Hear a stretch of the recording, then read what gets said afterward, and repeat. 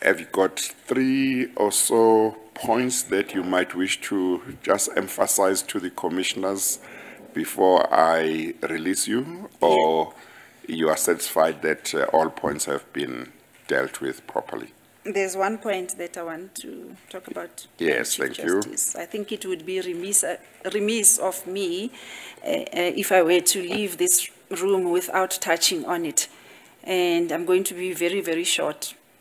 To say, if you have a look at Section 174, subsection 2 of the Constitution, it says when judges are appointed, the need to reflect a judiciary, I'm paraphrasing, a judiciary that matches the demographics should be taken into account.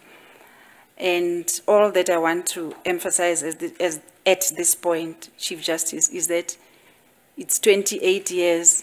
I think this is the 28th year of our democracy.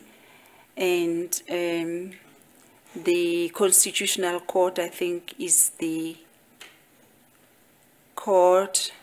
No, I would be wrong. I was about to say it has the least number of judges in that there are only 11 judges. No, now I remember that there are less judges in the Northern Cape and in Northwest.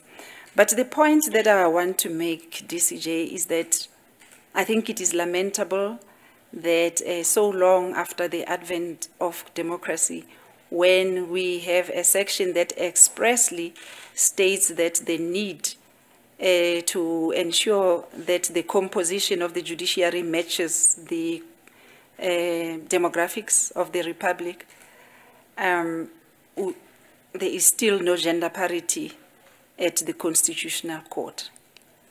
In short, my understanding of Section 174 is that the court, the Constitutional Court, I want to confine myself to the Constitutional Court.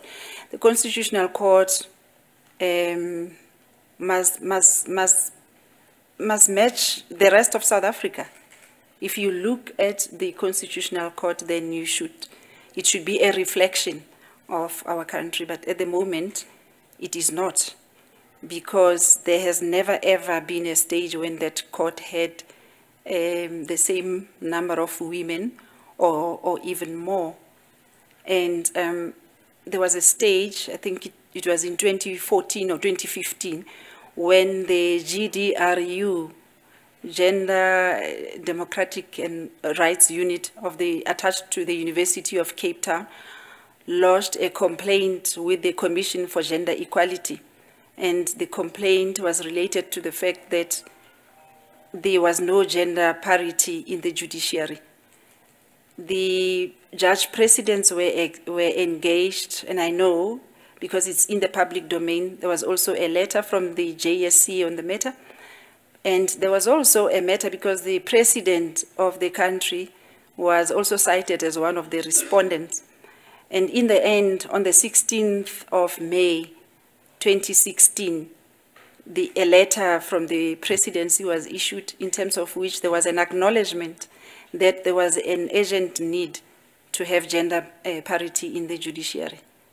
As to why that has still not happened up until now, I don't know. I will be quick to say I acknowledge that steps in the right direction have been taken, but I think that being 2022, we are at a stage where we should be there already, especially when you consider that you have among your candidates women that tick all the boxes.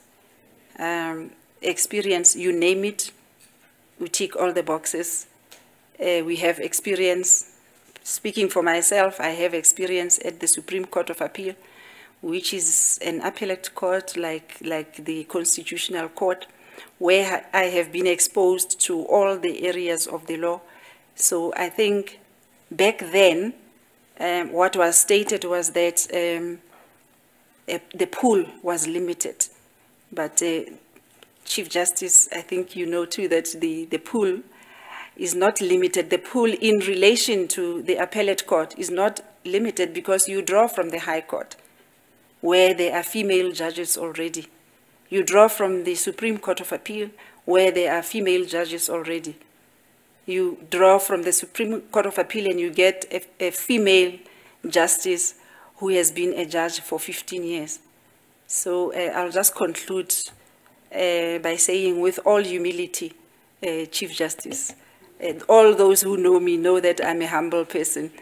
I'm saying this with all humility, that I think now is the time. Thank you, Chief Justice. Just on that, before we conclude on it. Before we